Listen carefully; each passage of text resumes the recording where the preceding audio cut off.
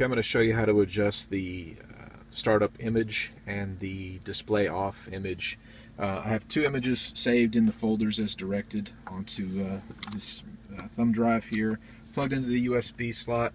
It does show up here on my Entune as being plugged in. So all you got to do is go in to the app setting and then setup and general, and then the scroll button over here, you'll have to scroll down.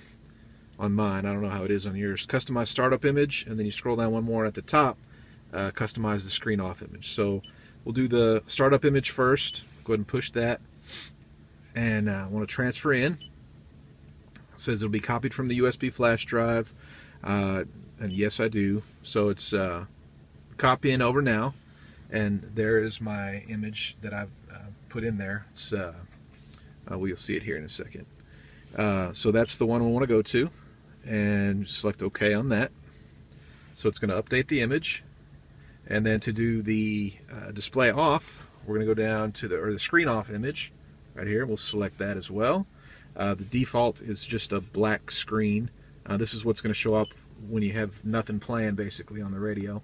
It'll be copied, yes. It'll copy the image that I have saved onto that particular file as directed, and this will be the image that I have selected now. So, and we'll just select OK to apply, and it's updating the image. Okay, so to adjust the screen off image, this is the image that's going to appear.